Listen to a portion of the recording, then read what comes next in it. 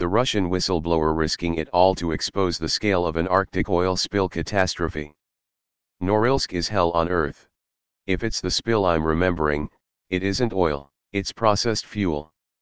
Which is much, much worse. From the article.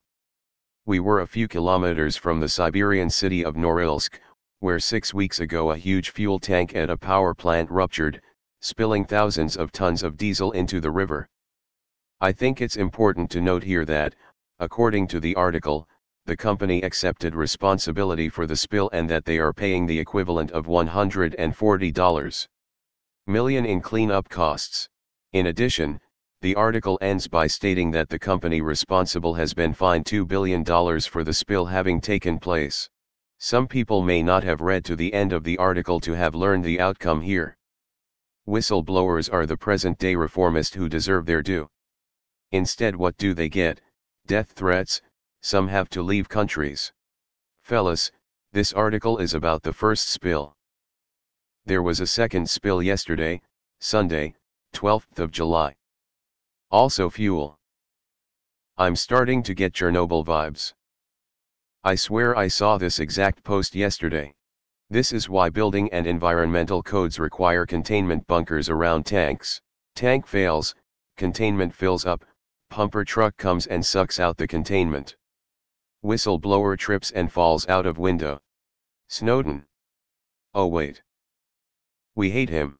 2020 has been one clusterfuck after another. Haha, we will fuck this planet, just feeling how far can we go until it fucks us all back.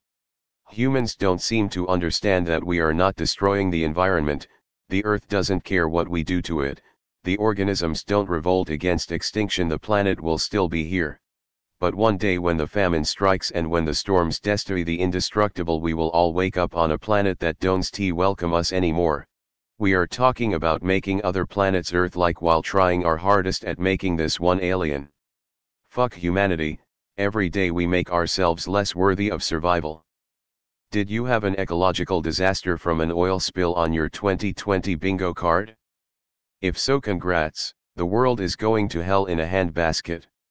Too bad he got the unfortunate family disease of having his stomach ripped open by a polar bear.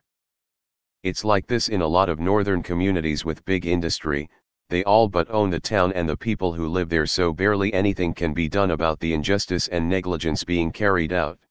It's sick and just one of the many reasons we're screwed as a species. There are some truly brave whistleblowers out there, they should be lauded and applauded, but too often they are scapegoated and criminalized. Politicians exposed should pay the price, not the whistleblower. Crime against humanity. Didn't they also just have a huge copper spill? Please protect this guy. In the far north, oil leaks tend to cause anomalous growth spurts in fish and plants. It's likely not a good thing. Still, some of the isolated lakes have absolutely ancient skinny fish. Lack of oil and fat to support the food chain makes for some very old, very small fish. If we ever meet extraterrestrial life, they're going to classify humanity as a universal virus. No one is gonna give two shits about this. Just like that coal mine in India that has been burning underground for 100 years. https://energy. Economic Times. India Times. com/news/coal/Indian coal mines still burning after a century/719906666. I think we've reached the tipping point of human sustainability on planet Earth. It's going to be a very interesting and miserable couple of years before we all finally die off or blast off to Mars with Elon. That shit is being reported all over the place. Kinda hard to blow a whistle on something that is not really hidden. Also, Nornickel didn't say that damage is removed, they only finished the first stage and still have to clean water and soil. That will take time. So sad that hell die by suicide with 2 bullets in the back of his head, crying face, loudly crying face. When I Google this, nothing comes up, which worries me more. That and China taking over the US in the next 20 or less years. Engineer here with agricultural friends and farmers. Problem: oil in water. Solution: mass planting of diverse hyperaccumulators for oil spills. https://en. M. Wikipedia, org/wiki/list_of_hyperaccumulators. Someone get me a drone/Cessna seed sower and 1 million seeds. That's crazy, it looks like blood. The river turned to blood. Almost biblical. I can't look, I'm already too depressed. It's 38 degrees in Siberia. Nornickel even managed to piss off Putin. Someone's getting a permanent Siberian vacation. Is this whistleblower still alive? Has he been poisoned by radioactive substance yet? Damn Russians. How have I not heard about this before? FKN Russia. Russian also using floating nuclear power stations in that area. I was waiting for July's 2020 bingo. Just got it, looking forward to what August's will be. /s.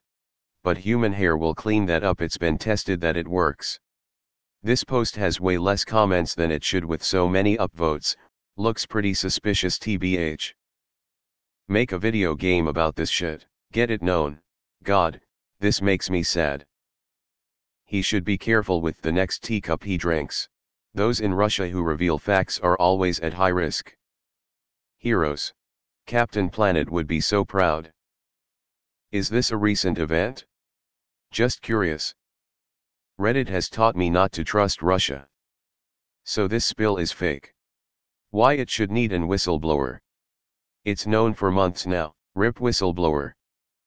Another one bites the dust. Putin's brain. You call that an oil spill? That's an oil dribble.